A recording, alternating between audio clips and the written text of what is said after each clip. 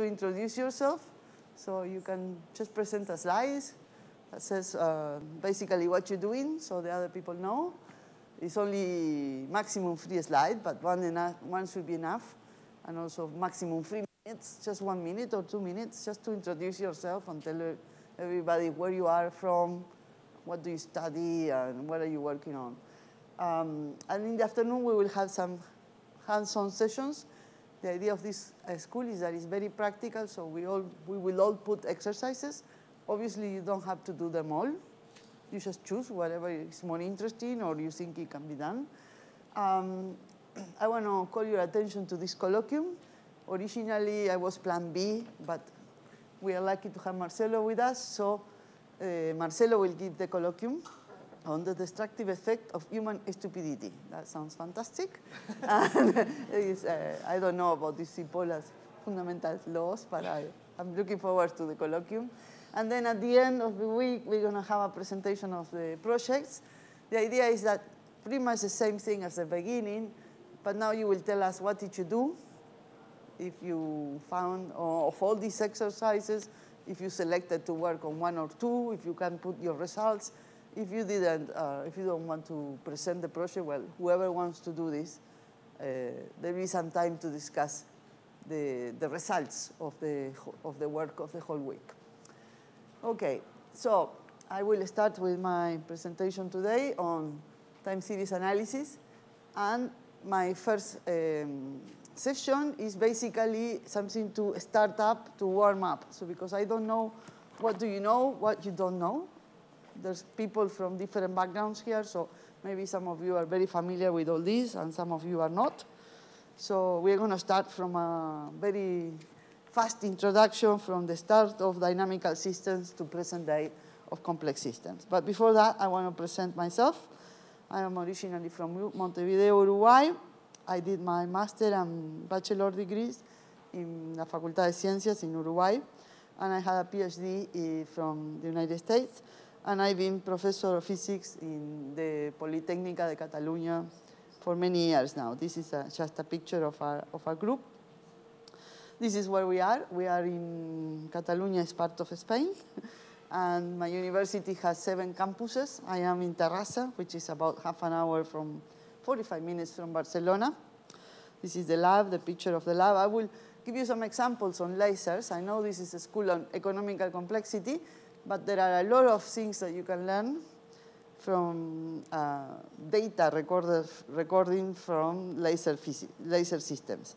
So basically, what we do in our group is a mix of 3 different things. We focus on the basic understanding of nonlinear physics, nonlinear complex systems. We try to develop new analysis techniques specific for some problems of nonlinear systems, and then we try to apply this. And basically, lasers are very similar to neurons, so we have research lines on laser dynamics and neuronal dynamics. Under some circumstances, a laser can be very similar to neuronal dynamics, and then we try to understand the behavior of complex systems in a network. Stream events, what you see here, a plot. This is a stream wave, or typical things of complex systems. And then applications to biomedical signals. This is the image of an eye. That you can extract a complex network from the retina. And this is studies that we have done on climate data. And we have also done some research on brain signals. And I will put a little bit of examples on this, of what we have done. So basically, as I said, this seems like a very broad, different things that we are working on. And that's true, but there are connections, and that's the interesting thing about complex systems. It's very interesting to find some really interesting connections on systems that are very different. This is the output of a laser, the intensity recorded with an oscilloscope, and this is a simulation of a neuron. You can see the spikes. And this is how a laser turns on. A laser is a threshold system. Below threshold is off, and you can see all these spikes. And this is an example of what is called a tipping point. There's a lot of research nowadays to develop techniques to detect approaching bifurcations, approaching tipping points, and we need data. And sometimes experiments are not very easy to do. So that's something we can do with lasers. This is another example of a tipping point recorded with a laser. In this case, the laser abruptly changes the polarization. And if you're looking through you put a polarizer in the middle, it's like it abruptly turns off. So this is a research line that we're working on, trying to see if we can develop methods to try to forecast, to predict that such transition, either gradual or abrupt, will take on. So we're also working on extreme events, and this is an example of a rod wave, which is basically a freak wave. And this is a famous example because it was recorded, well, many years ago. And this is the surface of the sea. And you can see between 20 and -10, there's a really out of the blue, a huge wave that looks like a wall, a vertical wall of water. And of course, this is very difficult to study because there's no data. You don't know when this is going to happen, and so on. So lasers, again, come to the rescue or allowed to generate data because they have underlying similarities in the governing equations. Hydrodynamics and optics, they have some similarities. And under some conditions, you can also have these extreme events. And we can try to develop techniques to try to predict, to forecast, to understand what type of conditions lead to this type of behavior. So basically, that's what time series analysis is. We analyze all these different type of data, and we try to extract some information. And basically, what I will try to give you in this first presentation is a start, how all this system started, the origin of the theory of dynamical systems, and then going through some examples up to present situation in which people are worried about the behavior of networks in many different contexts. So dynamical systems, a dynamical system is a system that changes in time. It can be a pendulum, a circadian cell, whatever. And basically the origin was, the start of this is in the time of Newtonian dynamics, and you have this concept of ordinary differential equations that allow you to trace from some initial conditions the trajectory in some phase space. And Newton studied what is known as the two-body problem, no? The moon around the sun or the Earth, and you can calculate the trajectories and can be done analytically. But then, of course, when you add more complexity, this is not possible to solve analytically. So the next big advancements, very fast, is Poincaré. And he developed a theory of geometrical. So the idea was, instead of saying, I'm going to try to calculate the trajectories, which was already not possible, let's see if we ask questions about the long-term behavior of the system. So for instance, if it's going to be stable or there will be some planet that will be like a comet, run away and never come back. So he was the first one to talk about the concept of the phase space. The phase space is the number of variables that a system has. And as I will talk later, this really you can classify systems as dynamical systems described by a few variables, or complex systems that has a huge high-dimensional phase space. So he searched for structures in this phase space that divide the region in different regions with different types of qualitative behavior. Of course, you can find these structures if the phase space is low-dimensional.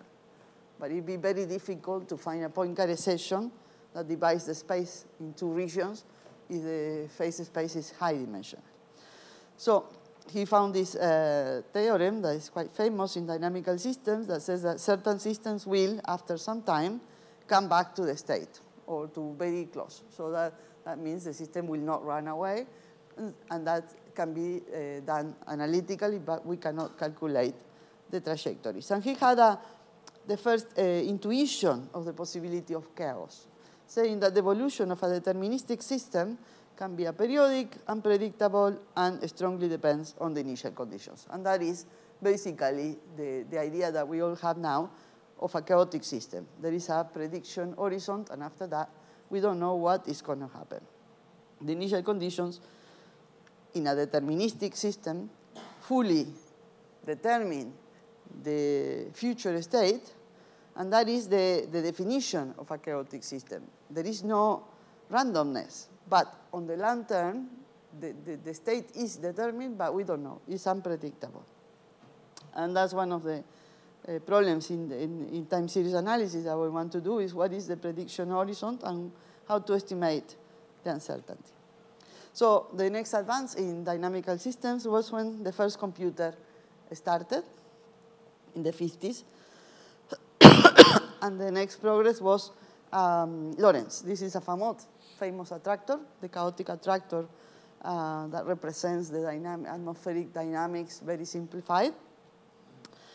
And this is the first chaotic system in which people dedicated a lot of work trying to study this dynamical system that display deterministic chaos. So in a system like this, the present fully determines the future, but if I only know approximately the present, then I have no idea what's going to happen in the future. It does not apply. So which systems can be chaotic? Basically, if we have a continuous time system, a system that is continuous in time, described by, for instance, Newton's equation, ordinary differential equations, you need at least 3 variables, because if you have only 2, there are either stable behavior or periodic oscillations, okay? And again, one of the things that we'll be discussing in the next classes is how to quantify chaos.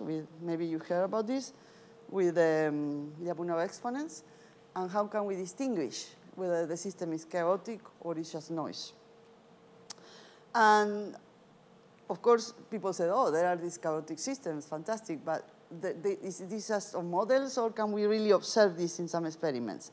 Experiments with chaotic systems are not so, were not so popular at that time, but with lasers, again, you can put the laser in some experimental conditions in which really it does have some chaotic behavior. So this is one of the first examples of a chaotic system that was recorded experimentally. Now, in the 70s, big surprise came because we always thought, oh, we need at least 3 equations, but it turns out that very simple models, very, very simple models, can also display chaotic behavior, okay? So that was the logistic map. I want to ask a question. Who is familiar with the logistic map? Most of you have heard of the logistic map. Most of you, but not everybody, maybe? I don't know. Anyway, so this is a very simple equation. It's a map. You give the value of x, apply this equation, and obtain the next value. And it turns out that they can show stable behavior, but it can also be periodic and apparently completely random, in spite of the fact that the equation is perfectly deterministic. So let me just give you an example. We have a parameter R that we can choose small, an initial condition, and you see that after a transient, you apply this equation in an iterative way, and eventually get to a fixed point, okay? You can calculate this analytically. After a transient relaxation, you have long-term stability. But then if you change your control parameter, and you increase it, you have this period doubling, okay? This is a famous route to chaos. Period doubling, you have oscillations period 2, and then oscillations period 4, and then you get to totally irregular behavior. So after a transient, you have oscillations that can be regular or irregular. And to show this in a global picture, not like I'm showing it now with different examples, you do what is called a bifurcation diagram. And this is one of the most famous bifurcation diagrams. What you do, and this is very important, you neglect the transient time. And then after a while, you start saving all your points and plot them in the vertical axis versus the control parameter. And this is the type of bifurcation diagram that you will obtain.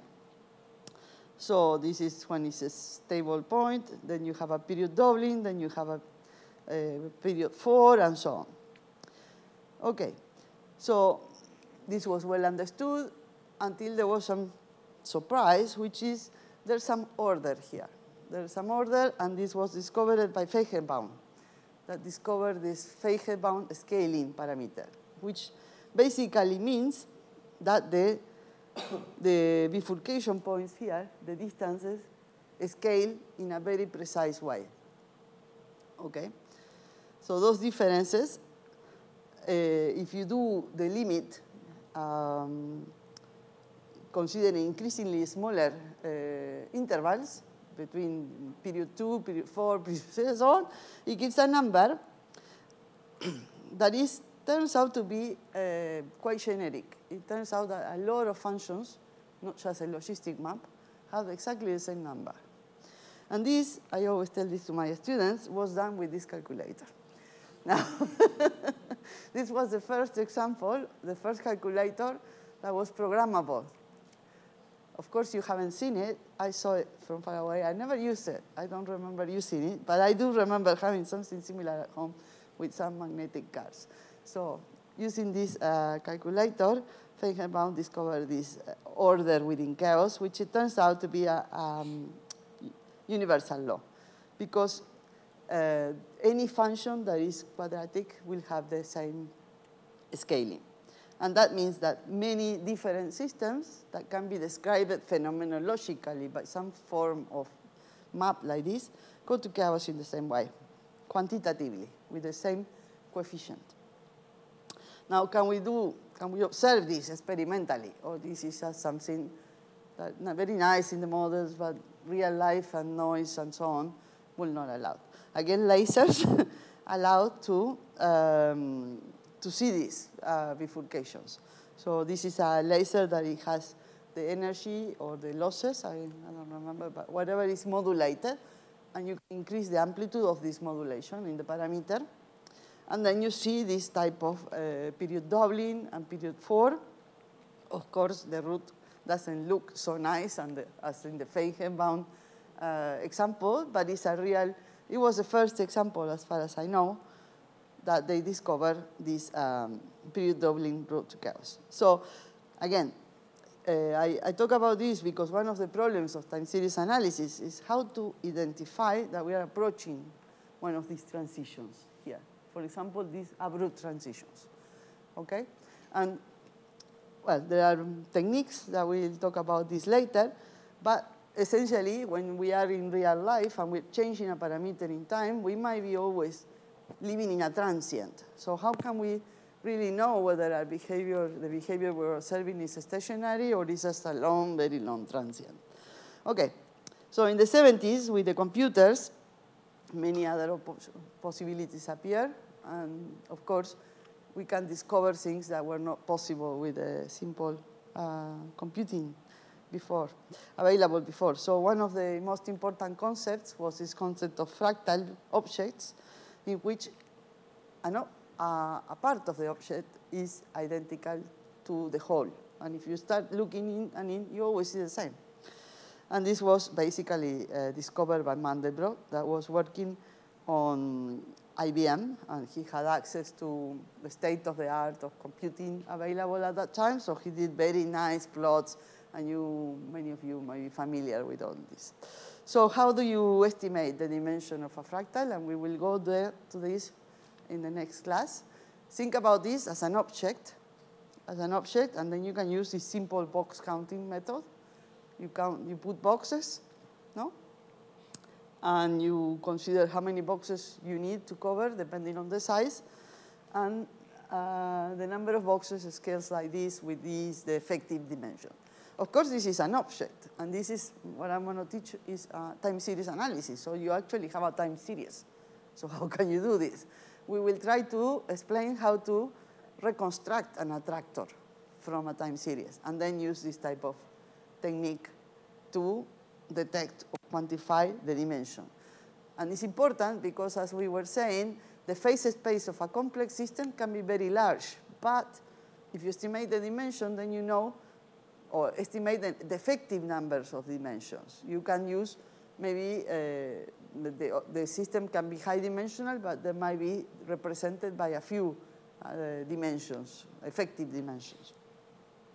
So these are examples of fractal objects, the Cantor set, in which you eliminate 1/3, and in each segment you repeat the process, eliminate 1/3, and you end up with an object that is a set of points. So it has, but they are in a line. So the dimension is between 0 and 1.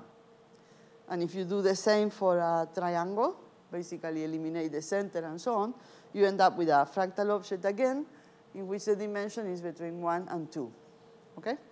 And of course, this has been studied in real life, and it has many biomedical applications. I'm here putting lungs, but we have actually used this technique to characterize the eyes, because you can extract a network and calculate the dimension of that network, that fractal dimension of the network. It is related with the conditions of the eye condition. And then finances. Of course, in finances is very important because this is a school on socio-economic complexity. So the fractal concept is not an abstraction, but it's a mathematical formulation of a well-known fact. Movements of a stock or currency all look alike when the market chart is enlarged or reduced. So basically, an observer cannot tell which of the data concerns prices that change from week to week or day to day or hour to hour. And that is a very, very important characteristic in financial data. And if you are interested, I think I can recommend this article. It's quite old, but it's in Scientific American, open access, and it gives you a real insight onto fractal behavior in financial markets. Okay, so then the next development was saying, okay, thermodynamics tell us that disorder increases, entropy tends to increase, but we see every day in life that there is some patterns, that there are some organization. We already know with Feigenbaum that there might be chaos, but there is order in chaos, and now we wonder how these patterns emerge. What is the law? And this was studied by Prigozhin, that got a Nobel Prize. He did experiments in chemistry and studied chemical systems far from equilibrium, and he discovered that the interplay of external input of energy and dissipation can lead to these spatiotemporal patterns that are the result of systems that are far from the equilibrium. Obviously, equilibrium is disorder, but there is this input of energy and output via dissipation.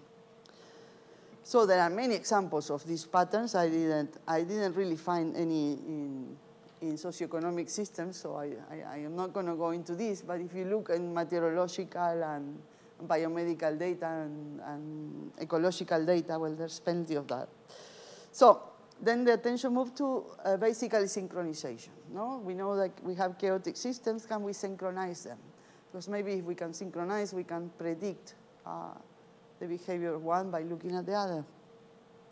And the first paper on the synchronization of chaotic systems was in the 90s, and they chose two Lorentz systems and replaced one of the variables of the slave by the variable of the master. So they observed basically that after a while, the two other variables tend to synchronize. And they also, even if the systems were not identical, eventually, if the systems are completely identical, the error decreases logarithmically.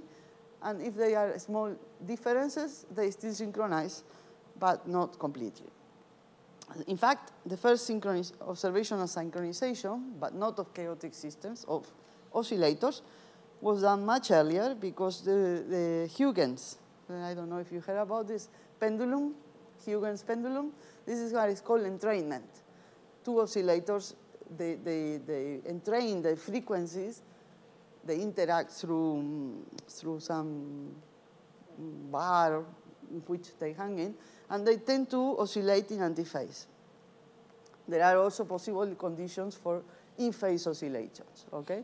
So there was a lot of work on the synchronization, either chaotic or entrainment of regular oscillators. And again, can we observe this experimentally? By now you know that I'm going to put an example of lasers. Yes, it is an example of lasers. Because lasers is, again, easy because you can inject the light of one laser into the other laser and make each laser chaotic. So yes, it's possible to two systems that are not coupled. If you plot one variable versus the other, you will have a cloud of points of some sort. But if you plot them in this way, then if they are synchronized, then you will see that they are highly correlated. And that's a very simple way to try to see if two systems are synchronized or some sort of synchronized. But then people realized that there are many different types of synchronization. If they are identical, yes, you can have this equation. But if they're not identical, then the phases of the oscillations can be synchronized, but the amplitudes not really. And this is very typical in ecological systems. Populations can grow up and down, but the amplitudes are not synchronized, it's just the phase. And also there can be some lags in the interaction between the two systems. So one system can be lagging ahead or behind. And more in general, there can be a functional relationship between them. And this function might not be so easy to detect. So that's typical problems on time series analysis. And that is bivariate analysis. If I have two time series, can I detect if there is underlying coupling or delays? And how can I quantify this? Okay, so another issue of time series is noise. And people start looking at what was the effect of noise when the system is nonlinear. And here they are very, very curious. They found that noise, people usually try to get rid of noise and filter out noise and reduce noise as much as possible. But there was this phenomenon of stochastic resonance. I want to know how many of you are familiar with the stochastic resonance? One of you? Two. Okay. So in nonlinear systems, in some of them, an optimal level of noise can increase the detection of a weak signal that without noise we cannot perceive. So this is exactly the opposite of what we feel, that there's not enough noise, we don't hear. This is the opposite. If the signal is very weak, noise helps hear this signal. And this is an example of a bistable system plus some signal and the noise. And you can see here that if the noise is very small, the bistable system stays in one or in the other state. If the signal external is large enough, if the noise is large enough, the noise helps switching from the two states. And if the noise is too large, then it's too many switches. So you can see here that for an optimal level of noise, you can perceive the presence of a periodic signal. And this periodic signal is so weak that if there is no noise, there's no way to see it, and if there is too much noise, you don't see it either. Can we look at this in lasers? Yes, we can. And we have some lasers, as I said, that are bistable in terms of polarization. They change the polarization from one to another. And here is an example of the output when you look through a polarizer, okay? So you can see here that there is a tiny signal here, all right? And you can see that as you increase the noise, the signal, the system starts switching more until you don't see it. Now, if I show you the signal, which is this one, it's a periodic, in fact, you can see that this level of noise, intermediate level of noise, is the optimum for the system to follow this signal. A related phenomenon occurs in what is called excitable systems. Excitable systems are dynamical systems that are very peculiar in some sense, but all neurons and cardiac cells are excitable, so this is a very interesting dynamical system. It's usually described by few equations, so it's typically not complex, but it can be periodic or it can even be chaotic. But the interesting thing is that if you do a small perturbation, there is no response. If you do a perturbation above a given threshold, then there is a pulse.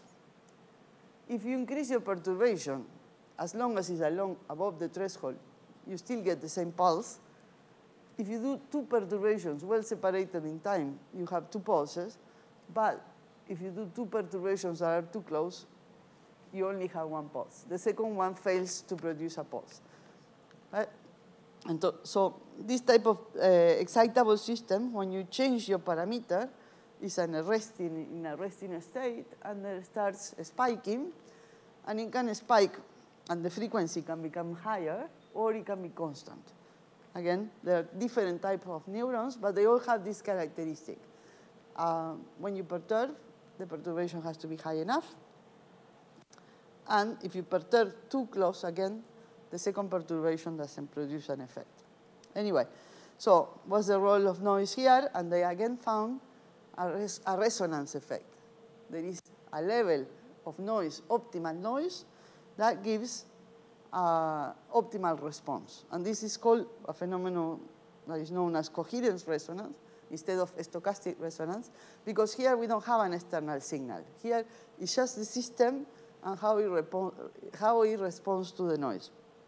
Basically, this is a famous simple model for neurons, the Figure-Nagumo model. It has two equations, so it only has spikes, periodic spikes or stable behavior. But if you add noise, then this is the type of behavior you have, increasing the noise. You see very, very weak noise. The spikes are irregular. Intermediate level of noise, you almost have a periodic regular spikes. And if it's too much noise, there is again irregularity. So the message here is that noise can somehow induce, optimal levels of noise can induce some regular behavior, which is not expected if you think that noise will only increase the randomness on the system. And it has been quantified. I will talk about this quantification next class when we talk about the autocorrelation function and look at some properties of this type of system. Again, it has been observed in lasers. I don't want to bore you, but there are plenty of examples in which when you put noise to the laser, appropriated level of noise, it gives to regular response.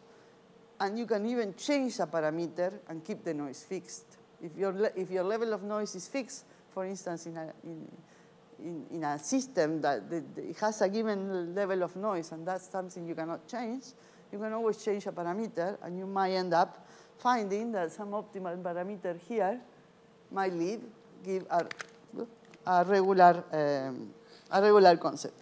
And what is noise? I mean, basically, that's the question, no? What is noise? For people that, for someone, noise is the important thing, and for others, it's something that filters out, no? If you are interested on the weather, that is noise for people that study the climate, okay? So basically, one of the problems, again, that we will discuss in the rest of the classes are how to find your signal, what to do with the noise. Is the noise an important thing that you need to consider, try to filter out, or you're filtering out what is actually important information? In terms of social systems, I think, I'm not sure who, but maybe Marcelo will talk about this idea of agents that behave like Brownian particles. But of course, they have their own internal states, they interact with each other, they can store assets, energy, information, and so it has been this concept of stochastic resonance has been applied in the context of ancient-based models that will be part of the next classes. In particular, in social system, Marcelo, 20 years ago, did a paper on the formation of opinions, no? Opinions are affected, if I understand correctly, from social imitation. And then you have this fashion that can be considered a wave, okay?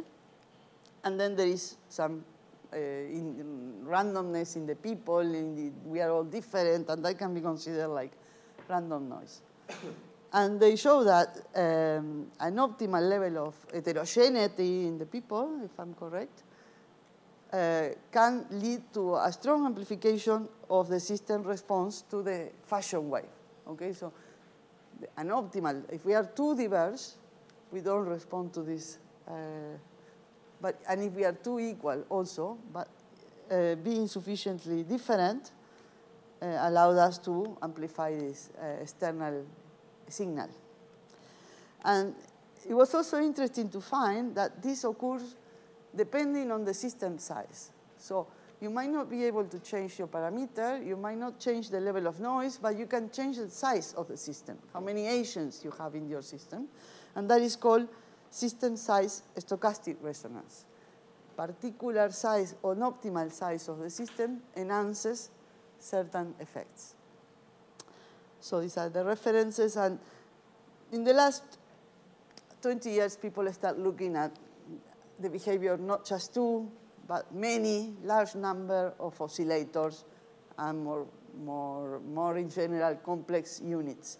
This is an example of a tree in Malaysia that there are some insects, and with enough number of insects, they can synchronize, and then the tree flashes. I haven't found any video about this, but that's what I heard, that the tree flashes like on-off, but there are all these insects that they synchronize the flashing, okay? Another example of synchronization of large number of units is the opening of the London Millennium Bridge. This is quite famous on the, I don't know if any of you are familiar with what happened.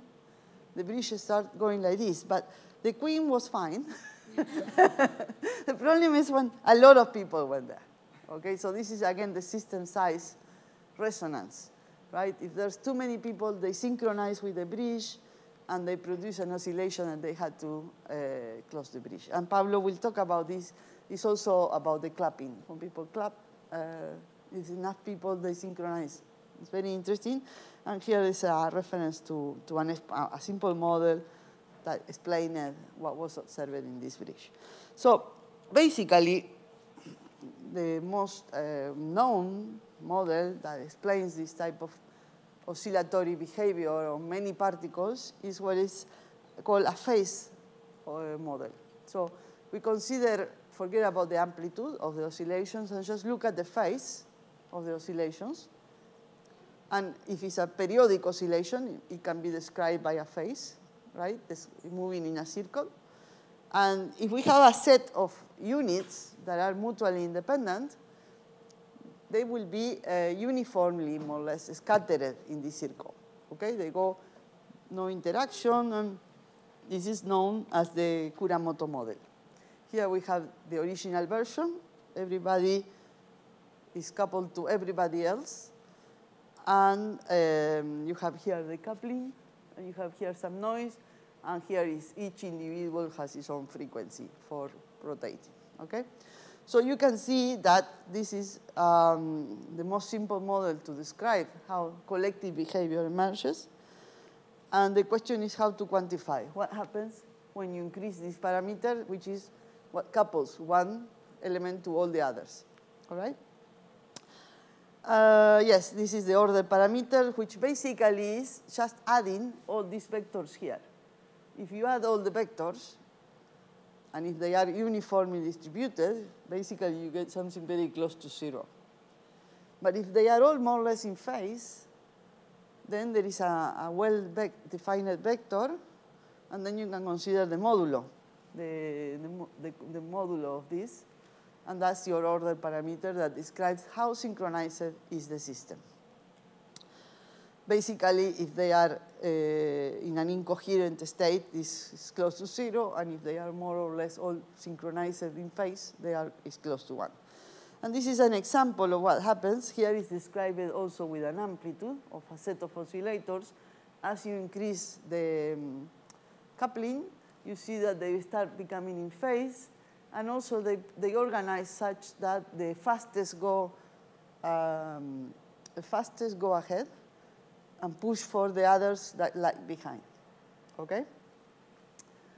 All right, so I don't want to go into many details on this, but when you look at the evolution of the control parameter versus time, you see that if the coupling is small, it goes to 0 after some transient, while if the coupling is strong enough, it goes to a value that can be almost close to 1. So there is some, if you plot here versus the coupling, you can see that there is some sort of phase transition. And there is a transition from incoherence to coherence. And I don't know if you're going to talk about this video, but there is this clapping example there in the video by, it's interesting. You'll have the slides available. It's not the same, right? No? Oh, okay. Well, if you have some time, this is an interesting video. Anyway, so basically, in the last years, this is what we are interested in what is called complex systems. And I want to clarify that if the system is linear and there are linear interactions, then the system is complicated, but it's not complex, okay? So we don't refer to complex system as a linear system. It's a huge system, linear, but if it's linear, and basically you can understand just by using a reductionist approach. You can divide the system in certain parts and then integrate. Complex systems have to have a large number of elements or have to be systems described by a large number of variables, a very large phase space, and they have the elements and the interactions of both have nonlinear properties. The main difference, again, in a complex system, this reductionist of trying to understand the individual parts doesn't work. And the important thing is this emergent behavior, that there is some emergent behavior that appears in a complex system which is not present in the individual elements. And that's the idea of complexity science. You use what is called networks to represent how the elements are connected. We also call graphs. And these are describe the structure of the system. And basically, again, the important thing is to try to understand how the structure and the dynamics of each unit and the dynamics of the couplings interact to understand what emerges. So typically, you will have different types of networks, and the course on networks is on Wiki. That will talk about how to characterize these different types of networks. You can be regular, like the two examples on top. Can be some random connections, or they can be some hierarchical structure, but it's also kind of irregular, no? And there are many other examples. These are just very simple cases. And there are many applications of network science or complexity science in epidemics, in rumor spreading, in transport networks, or any type of transport of energy, information, financial economics, and biomedical applications. I just want to give you an example of, because we are in a school on socio-economic complexity, so this is a first simple example on the representation as a network of a set of financial institutions. The nodes represent major institutions along the world. The links are directed and weighted because they are directed from one institution to another, weighted because they capture the strengths of the interaction. And the colors here in this plot represent the different geographical locations where the institutions are based. Okay, there's lots of references and work on financial networks, and hopefully by the end of the school you have a more clear idea. This is an example on social systems, and this is a real example of the transmission of COVID. This is we have. This is a school on how you say this? Well, it's here. People that are attending a training course with other fitness instructors, and there was one guy that had COVID, which is the blue node, and then the fitness instructors spread the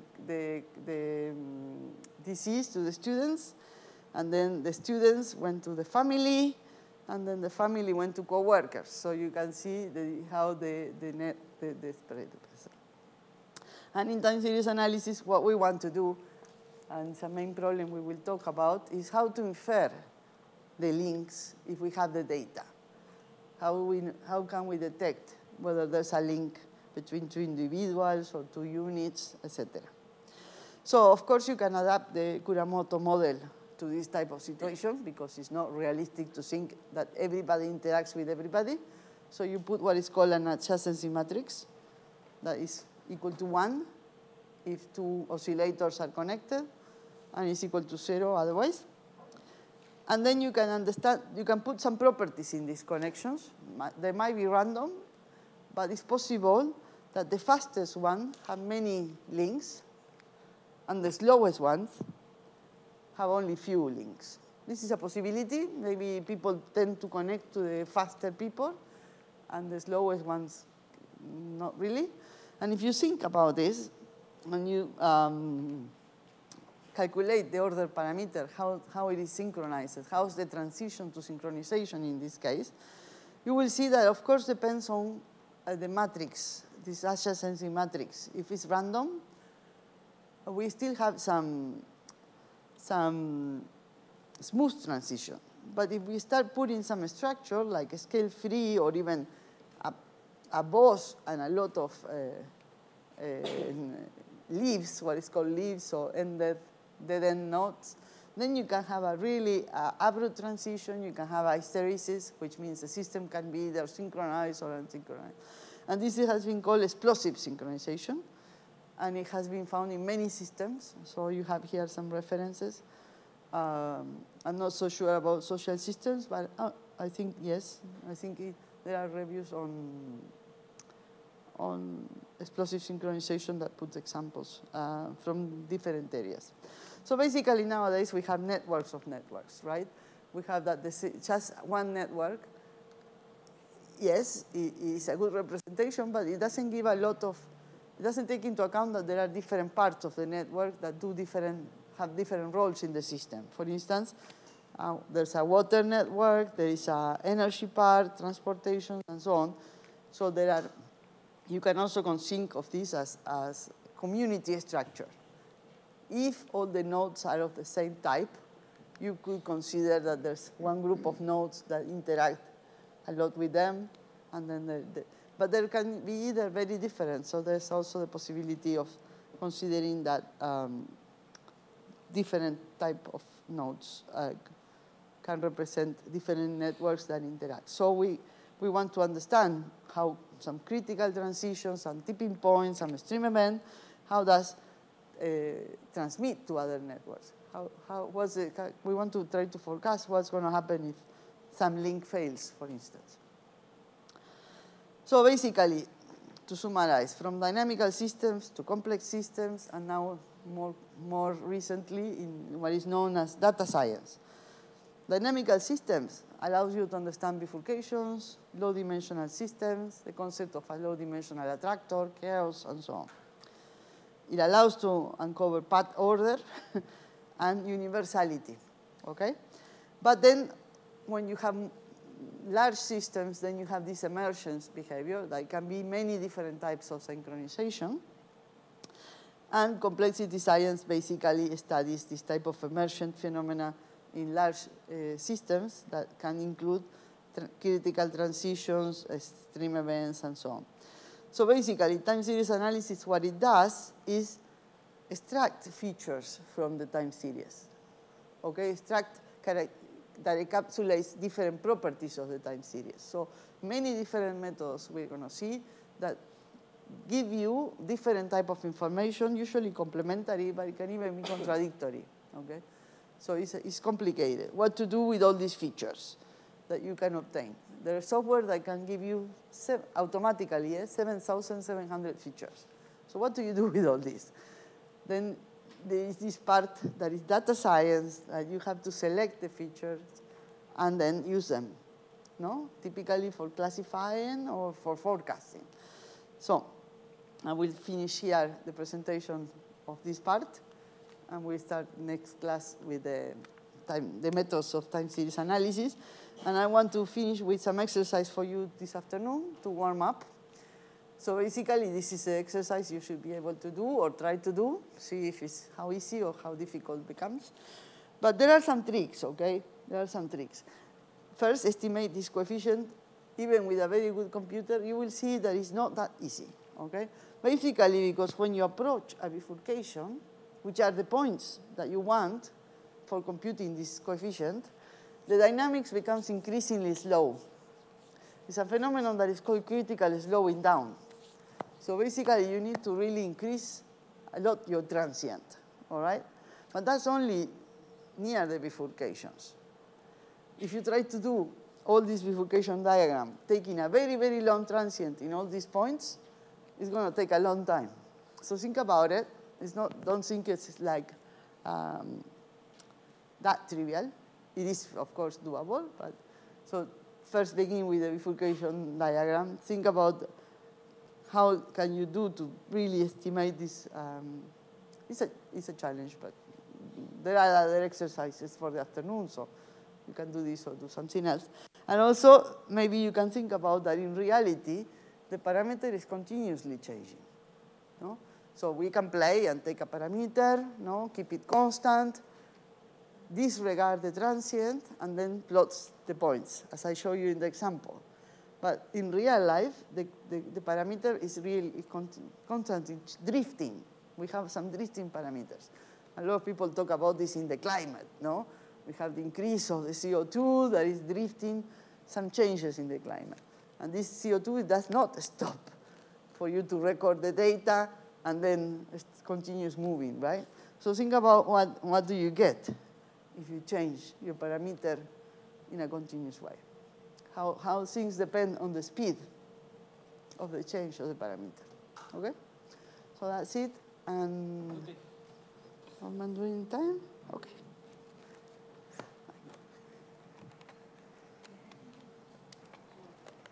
Just look like this.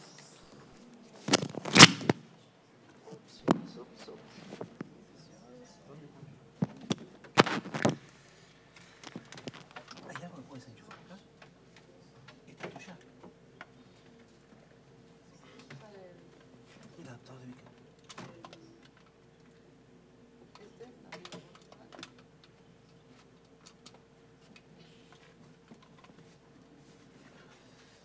Ese es el de